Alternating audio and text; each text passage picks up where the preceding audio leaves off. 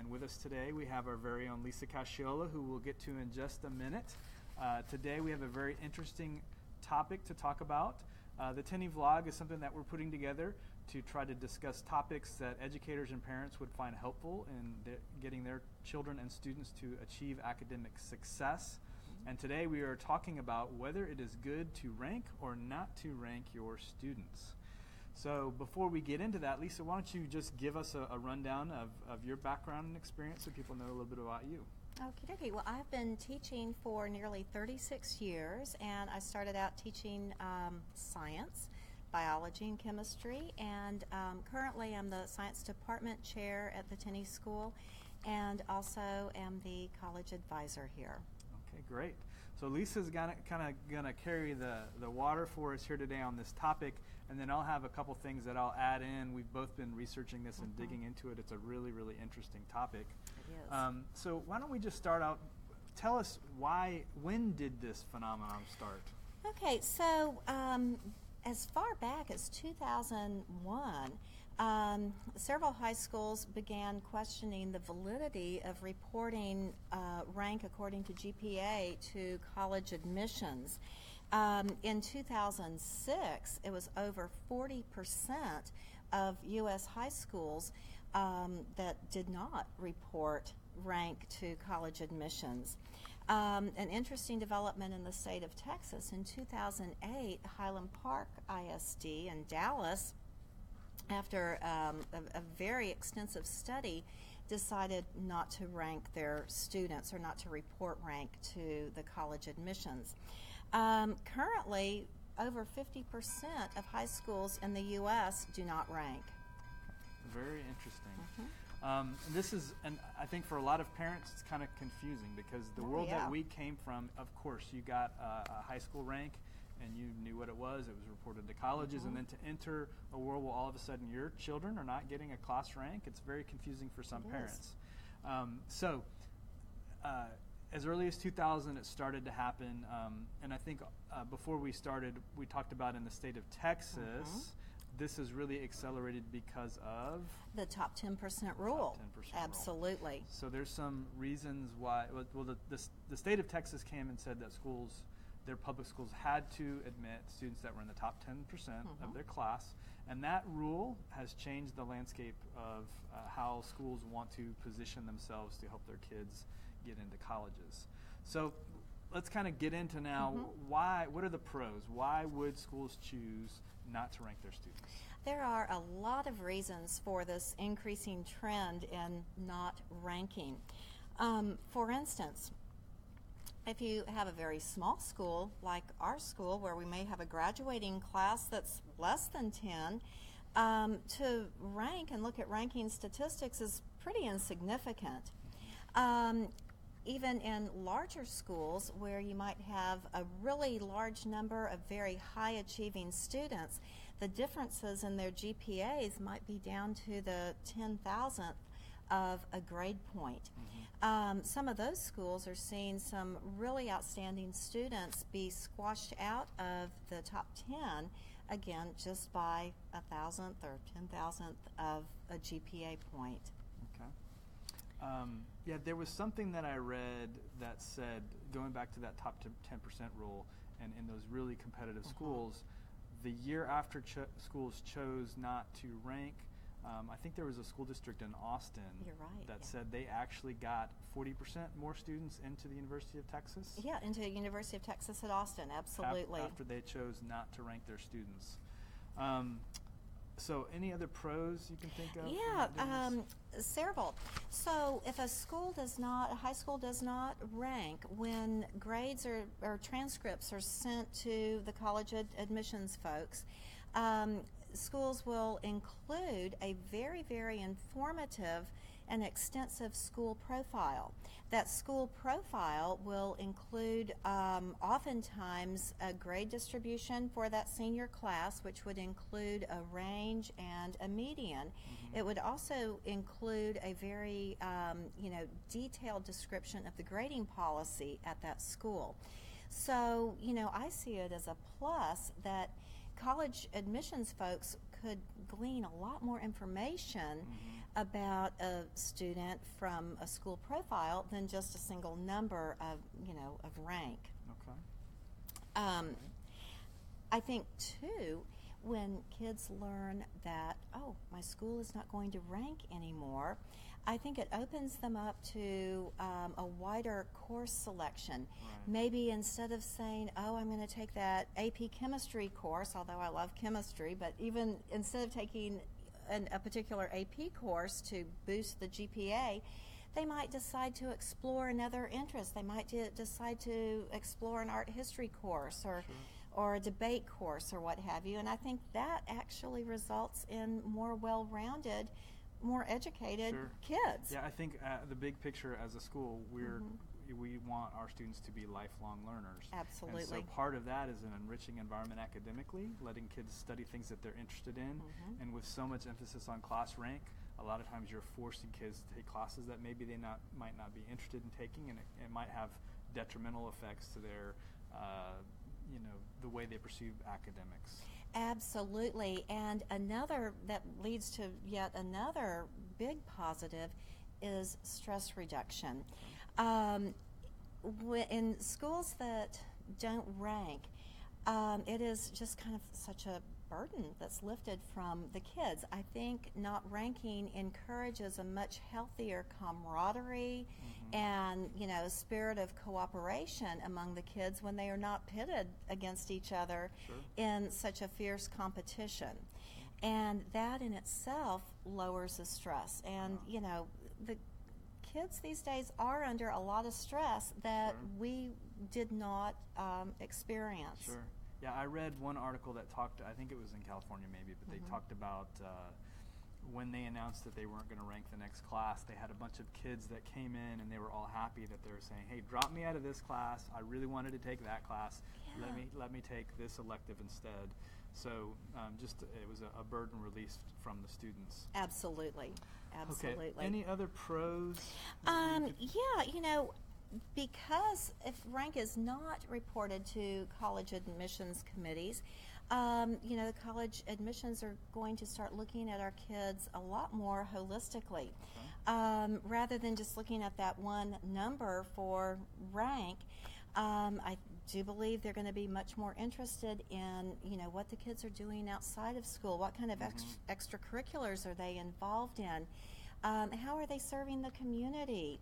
What kind of jobs have they had? What kind of part-time jobs have they had? And, really look at what interests them.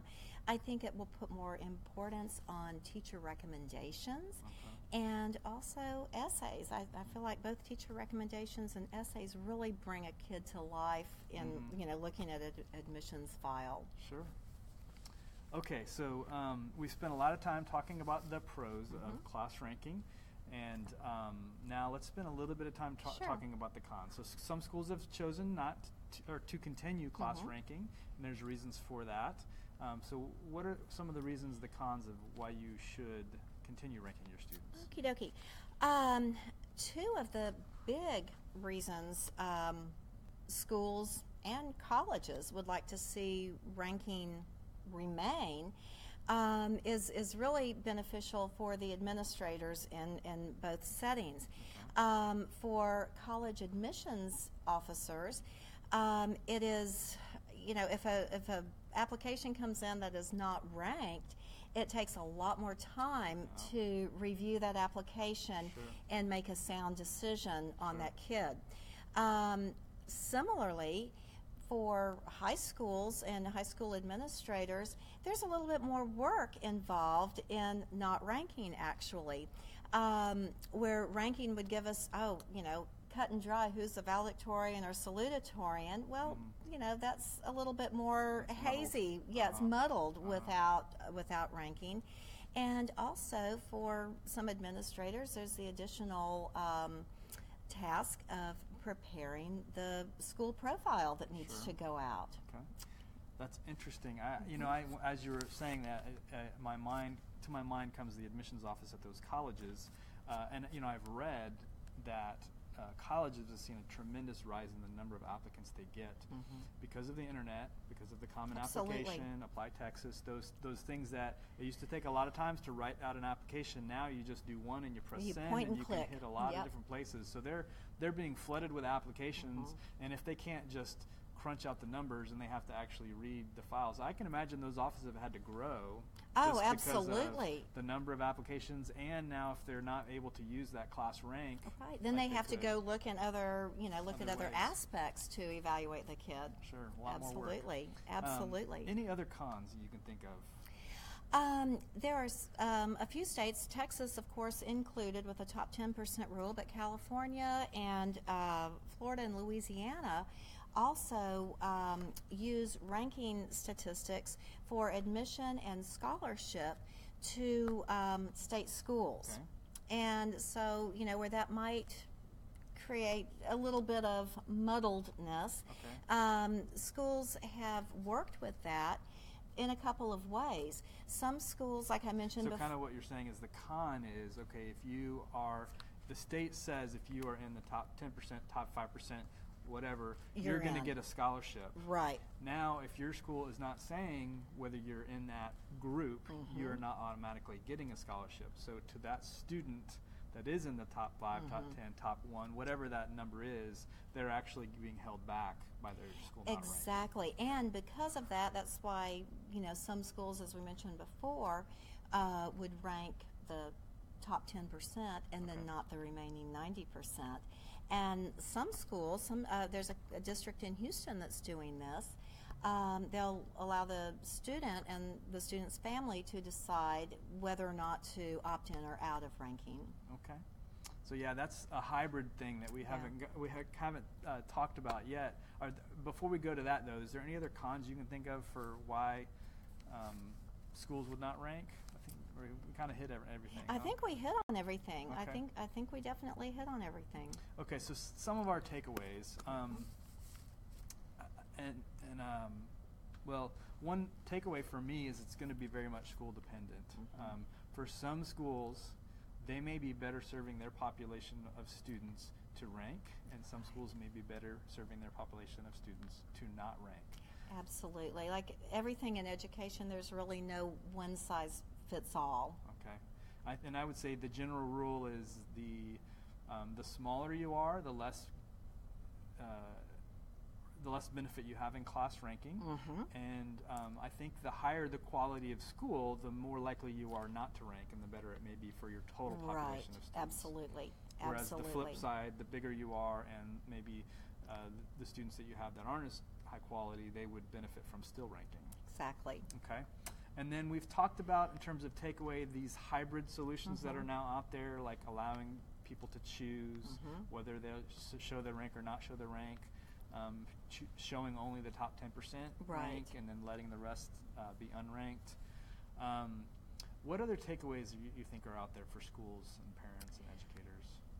I think a huge takeaway, and I go back to the stress factor, I think a huge takeaway is not ranking will reduce stress when it comes to that sophomore, junior, senior year. I still heartily believe that not ranking will encourage students to take a broader variety of courses and really enjoy being learners and taking courses because they're interested in the material rather than just so they'll build up their GPA. Sure. All right. That's great. A couple of things as you were talking brought to my mind. I do think that we may see a further evolution of this. By the way, colleges know that you're not ranking, and they understand what schools are doing and why they're doing it, and they actually kind of reverse engineer that information anyway, don't they? They most certainly do. For instance, on the Common Application, when I am filling out the school report, which is a counselor's report, it's all online, and it'll ask, do you rank? And we'll say no. And so then a whole nother set of windows opens up where they ask questions about grade distribution, grading policies, how many people share a particular Great point. GPA, what's the high, what's the low. Okay. So, you're exactly right. From that information, colleges can They can kinda certainly deduce where the kid is. Okay. Exactly. And then I think the other thing to keep in mind is by not ranking, in a lot of ways, Texas school districts are bypassing the law of the state. The top 10% rule was put in place by our legislature for That's a right. reason. And so it'd be interesting to see in the coming years if they decide to change things up to not allow that, schools to get past the Absolutely, law. absolutely. Now, I think it's definitely, very, very evolving topic, especially in states like Texas, where the state schools do utilize that ranking data for admissions. Sure. Yeah, it'll be interesting to see how things develop there. Yes. Well, gosh, I don't know how long we went, but we could go on. We and could on go and on about forever. this. We could be here all day. So there's other topics that we can hit that we've just really lightly touched on Exactly. in this, and we can do a whole vlog on those. But I really appreciate your help in us kind of digging into this topic, and I That's hope interesting. after viewing this, you guys have a much better understanding of ranking or not ranking of students, why it's happening, and whether it's of benefit to your school or to your student. And by the way, we do not rank our students. That is just correct. For full disclosure, so we've made that decision for some of the reasons that we talked about already. Absolutely. If you guys have any questions for us here at the Tenney School, give us a call. Go to our website at www.tennyschool.com. We'd love to hear from you and talk about our school. And otherwise, we will see you next time. Bye.